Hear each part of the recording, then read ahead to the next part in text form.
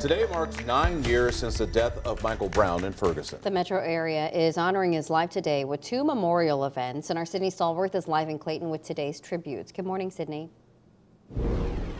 Good morning, Michelle. Rennie. On August 9, 2014, Michael Brown was shot and killed in the streets of Ferguson following a confrontation with a Ferguson police officer. Now, his death sparked outrage in this community and far beyond, leading to demonstrations and calls for police reform nationwide. And in just a couple of hours, our community is going to honor Brown's life and legacy. Now, organizers for these events in his honor are acknowledging that this painful moment of our past can hopefully usher in a new future for our community. The first tribute will be held on Canfield Drive in Ferguson, where Michael Brown was shot and killed. A 4.5-minute of silence will be held there at 11:15 a.m. to remember the 4.5 hours his body laid in the street. You're encouraged to bring bears and candles to rebuild the memorial that's there in his honor.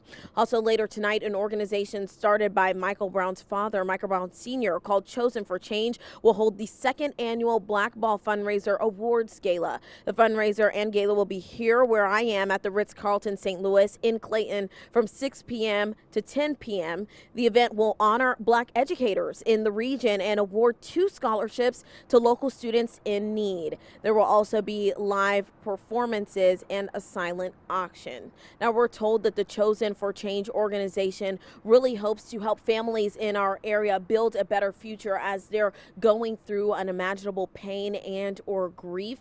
And in our next half hour, I'll tell you a little bit about the $500,000 fundraising goal that's going to be happening inside the Ritz-Carlton in just a couple of hours later on tonight, and where organizers say that money will be going. But for now, reporting live in Clayton, I'm Sydney Stallworth, 5 on your side.